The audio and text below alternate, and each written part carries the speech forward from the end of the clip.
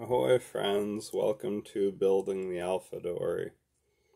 I'm Dan, and this is a project to build a rowing, sailing dory in the style that was used around Marblehead in the 1890s, 1900.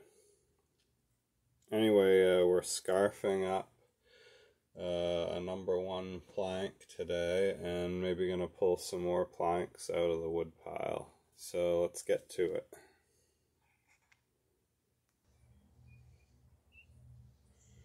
The Rose of Sharons are really blooming these days.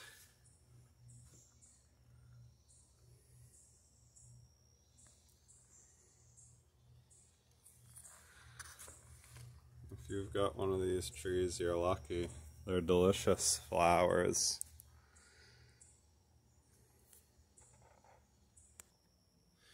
Alright, so we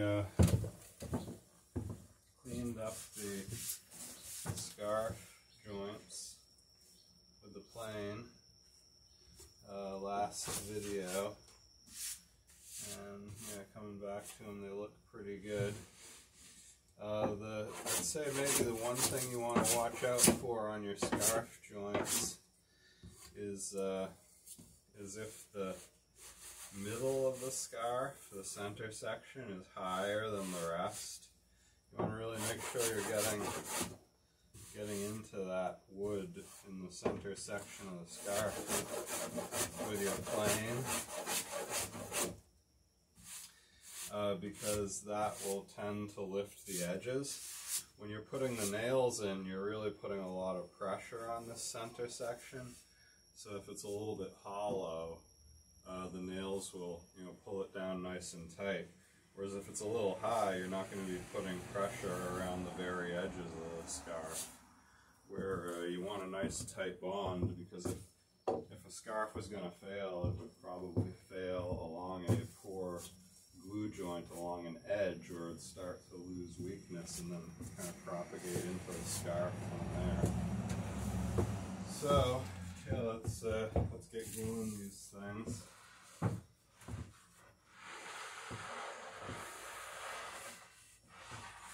want to be careful with that feather edge and how I swing it around the shop. Damage it.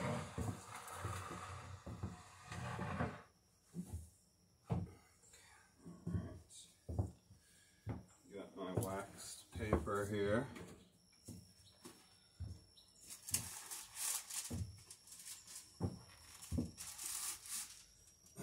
Yeah, we try to use as little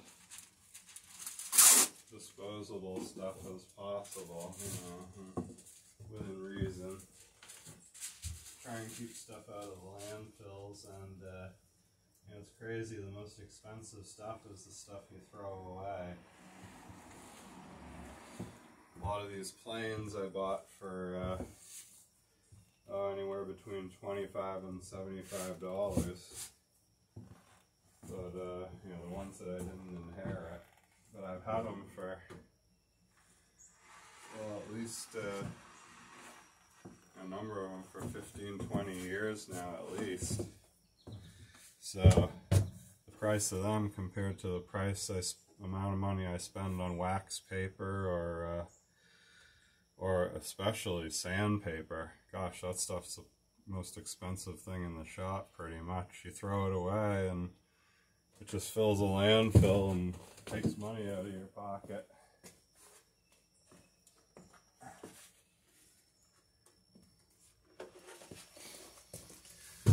Then again, it doesn't pay to sit there rubbing a piece of wood with a dull piece of sandpaper either, which is why I try and use a plane whenever I can.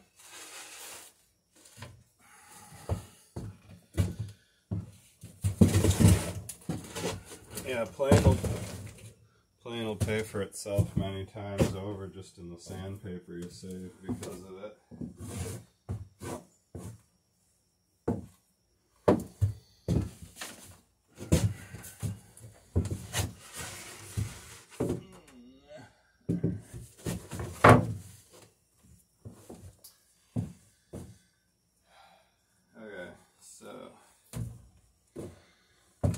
tight bond 3, which is over here.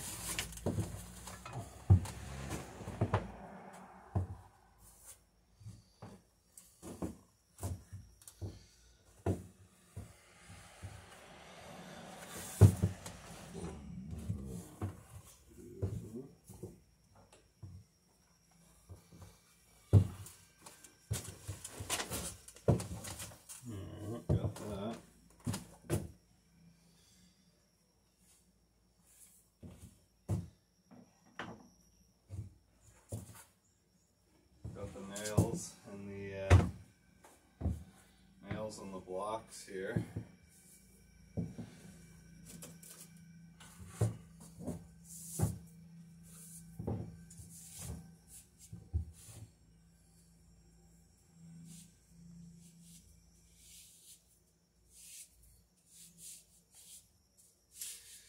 Yeah, so I got pretty much the same setup as the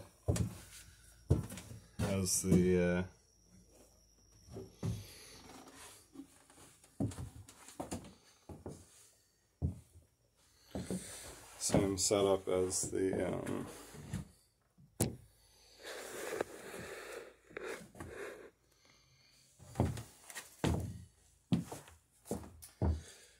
plywood scarf. I'm just scarfing real wood now.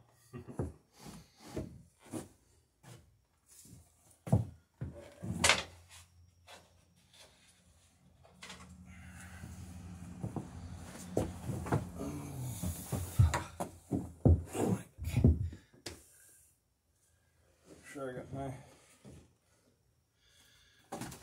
wax paper and easy reach. Give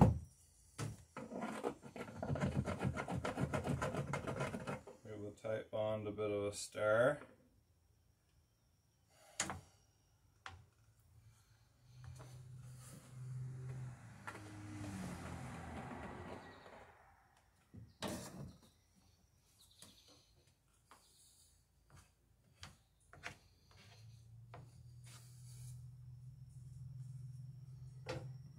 We'll see how this goes. Yeah, it worked great on the plywood, so couldn't be happier there. This is my first boat scarfing with the tight bond. I'd used what would you have called it? West System for the scarf joints on Centennial. And then went to tight bond for pretty much everything else, and yeah, pretty much so impressed with it throughout Centennial that I was willing to try it on the scarves for this Alpha.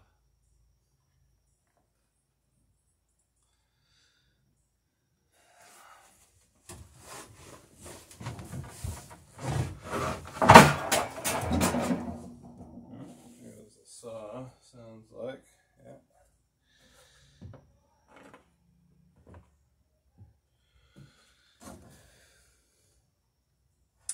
So the pine's soaking this up pretty good. Definitely a good sign. But the one thing I don't want to do with this tight bond is let the joint dry out before it's really you don't want a glue-starved joint, I guess. Before the glue's hardened, you don't want the joint to dry out. You want it to harden with a little bit of glue in there. Nice tight joint, sure, but you want it to be, you want it to really soak into the wood and not run out of soaking power before you run out of glue. You want to squeeze some out on the joints if possible, just to know you got enough in there.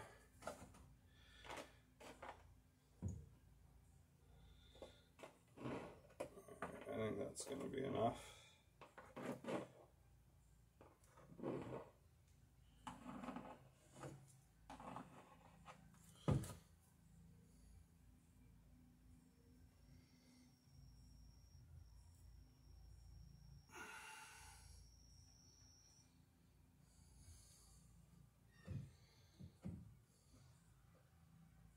can clean your fingers off pretty good on the edge of the bottle too.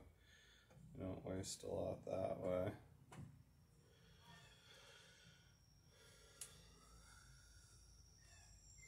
Yeah, and then the last thing I just did was put a little puddle of glue sort of right in the middle of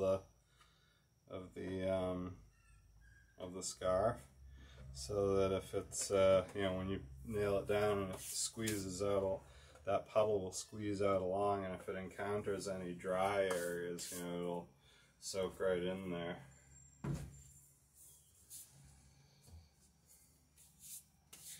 Alright, so what I want to do is air on this side with the wax paper, because here's where the glue is going to leak out and the board's going to get glued to the floor.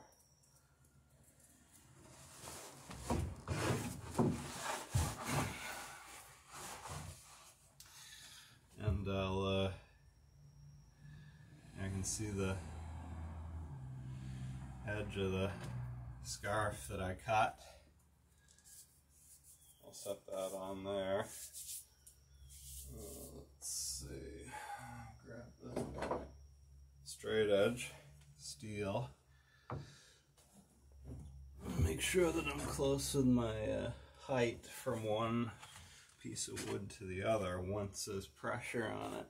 Alright, it doesn't really matter if there's no pressure on it. You gotta put a little pressure on it to see if you're a little tiny bit high over here, but just so little that I'm not gonna worry about it. Now I'm lining it up at the scarf. What I'll do is I'll put a nail in with it lined up, looking good. One more check on front to back, because once we put the nail in there, we're not going to get much shift front to, you know, sliding it this way and that way as far as the height of the scarf. Wax paper.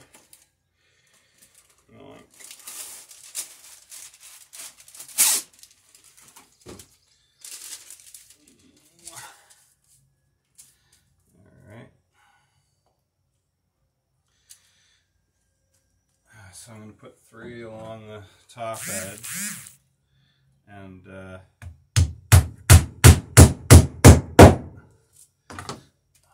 looks good. Some glue just squeezed out. Now what I'll do is I'll go back along the board with one nail in.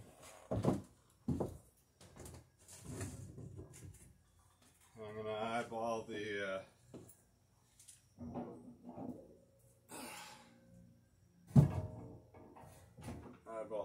angle.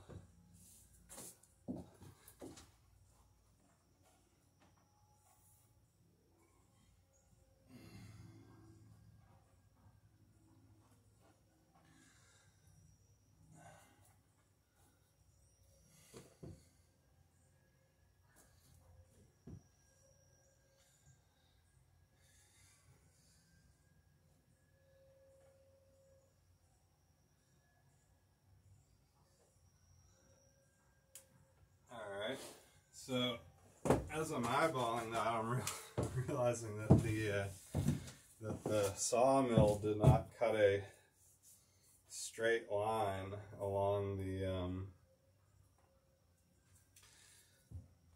edge of the board. So that's not really an issue, because I can clean it up, you know, quite easily on the bench, straighten that line out.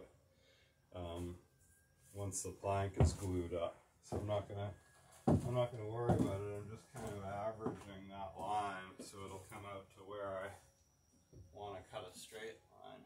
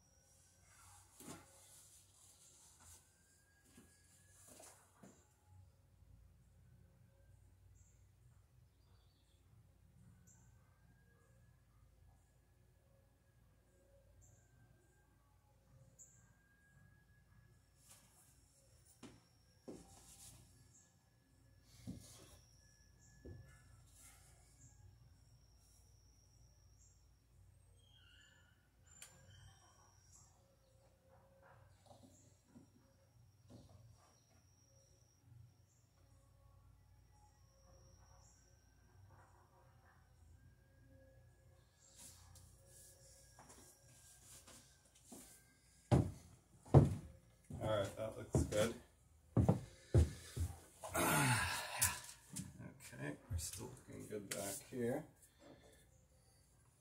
Now the nails, the pieces of wood with these nails in them are pretty dangerous, so you gotta keep good track of where you set them down. You don't want to nail on one of these things.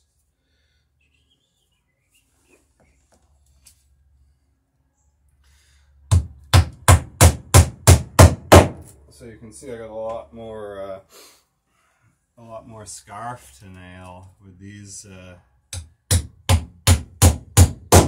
with this joint than I did with the last one, because the last one was the garboard.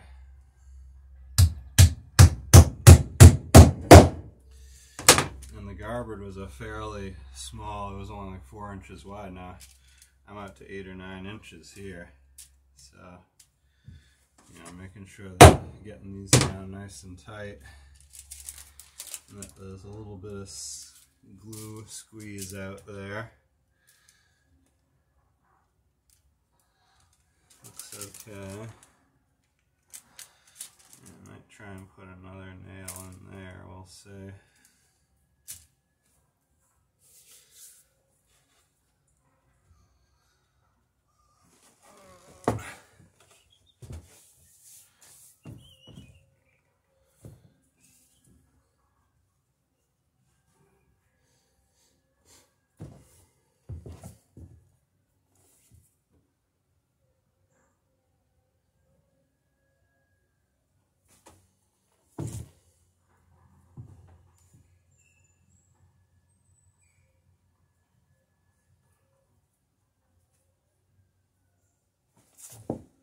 Alright, so how are we doing up here? Okay, looking good actually right here. So it's an 8.5 inch plank.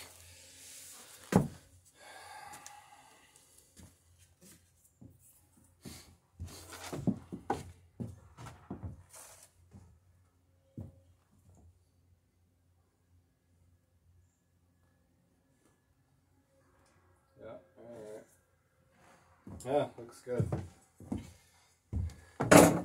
So, on to the next, which is pulling a few more boards out of that wood pile.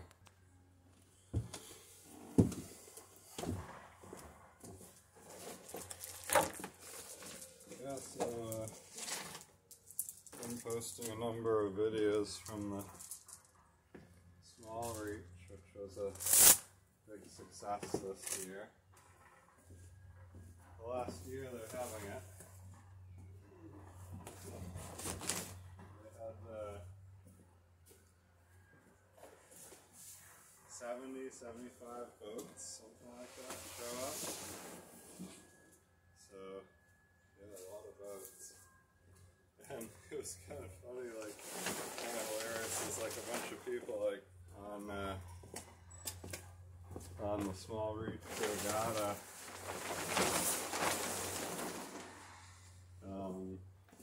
Facebook page. They're like, oh, I'll go next year, you know, I can't wait to make it. Too busy this year or whatever. It's like, you know, guys, it's been going on for 15 years. If you haven't made it now, then yeah, so this is the last year. I think a couple people actually put in the effort to show up just because it was the last year, and everyone kind of wanted to kind of pay their respects and, you know, see it off in a good way, so that was a good thing. We had probably some of the worst weather of any Small Reach. It wasn't as bad as a storm that we had one year over at Wooden Boat Magazine, and but it was pretty quiet as far as the wind goes. Thursday was okay, and Saturday actually turned out all right, but you know, compared to a typical Small Reach, which is 3 days of some of the best sailing you've ever encountered, it was definitely a little bit light on the wind and heavy on the rain on Friday. I ended up going out for a row in no wind and quite a bit of rain Friday morning aboard Alyssa, and then Friday afternoon is when it really poured, and that was yeah, that was pretty wild. I was glad I'd bought a brand new blue poly tarp to put over the tent, because I would have been soaked otherwise. Okay, so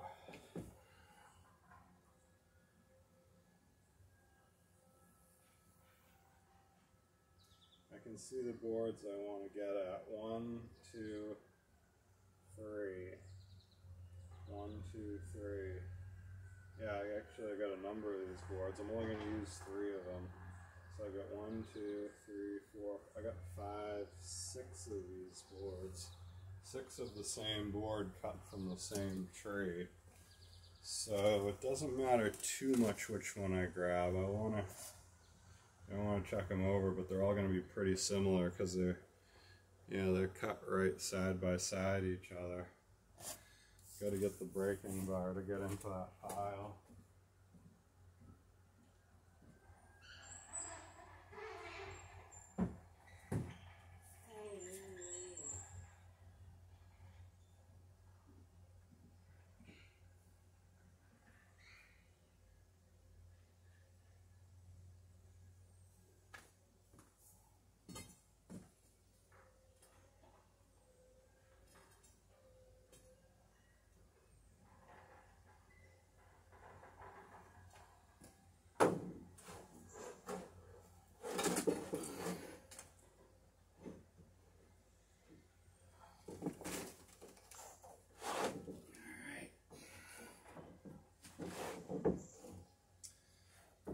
So this here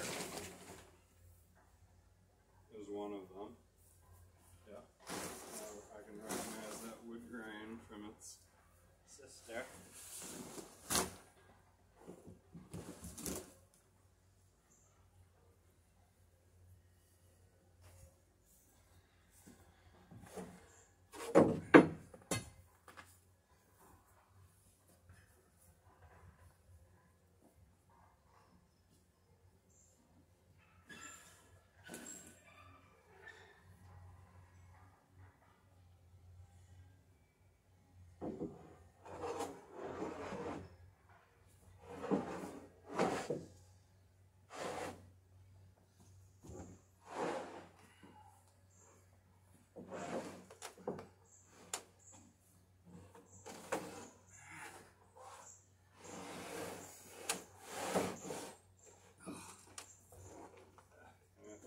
To the other side again, I guess.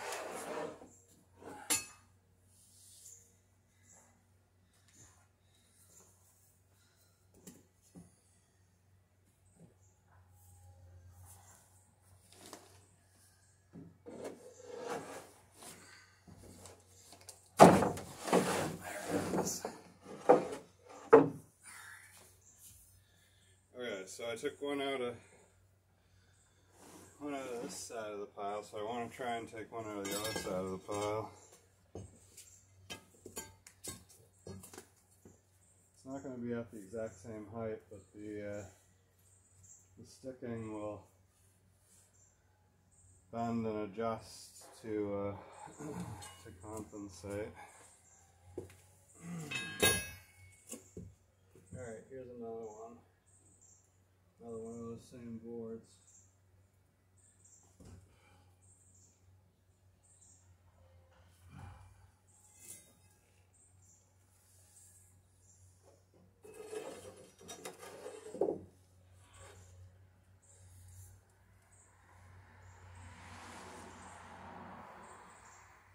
What I could do is put another board into its place, the one that I just took out.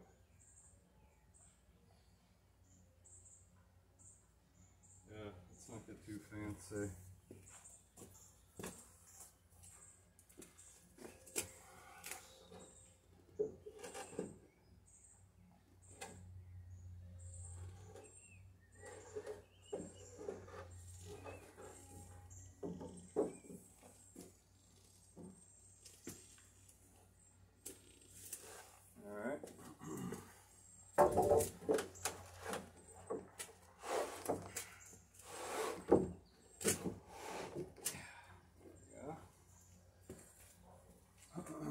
So it's nice to have a pile that's not too big so that you can do this with it.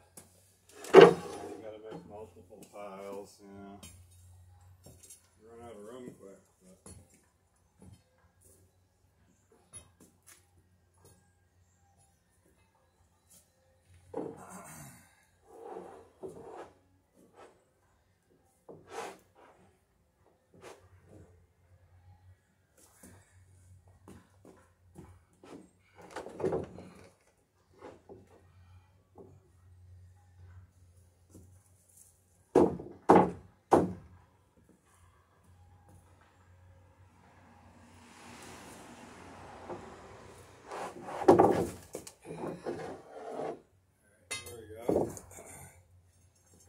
just kind of in effect putting a forklift fork in one of them, human powered, into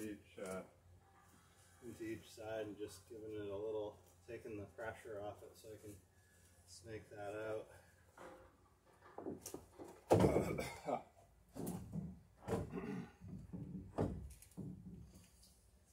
Yeah, so this is a gorgeous board. We got a huge knot down here, which I think we'll be able to cut out. And then the same fractures in this area where that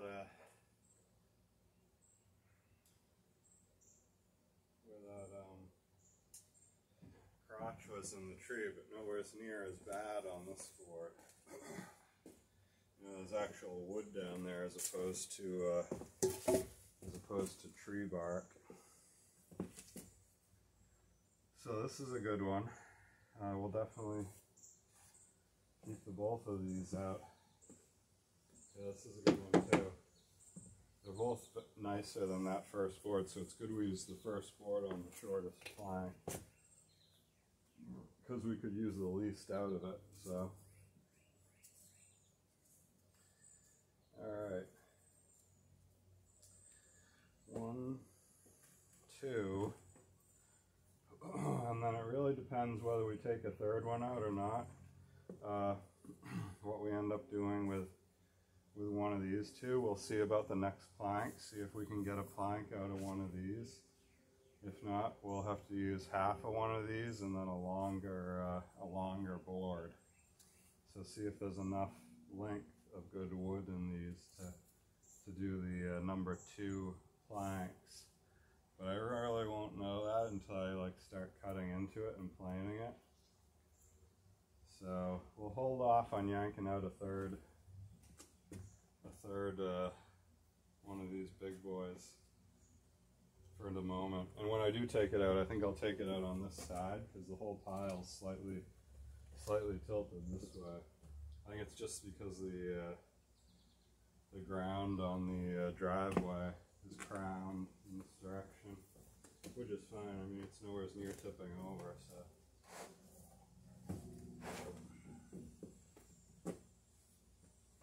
All right, cool.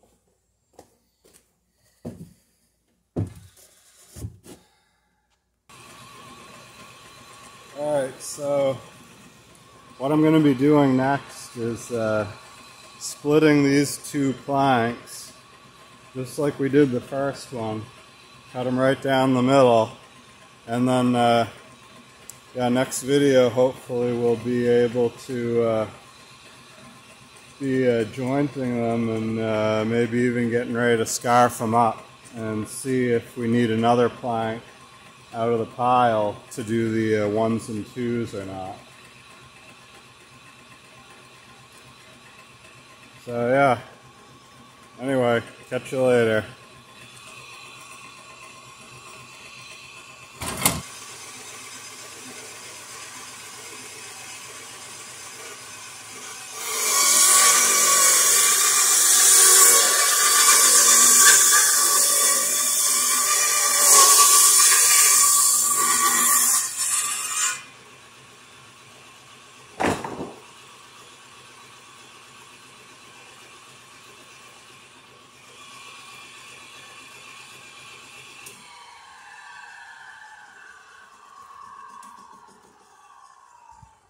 Alright, so there we go. The 2 planks, 2 boards into 4, and hopefully get 2 planks out of them. And before I go, oh my gosh, I just got a feast on these delicious and nutritious hibiscus blossoms. Just can't let these go to waste. Thanks for stopping by building the Alpha Dory. See you next time.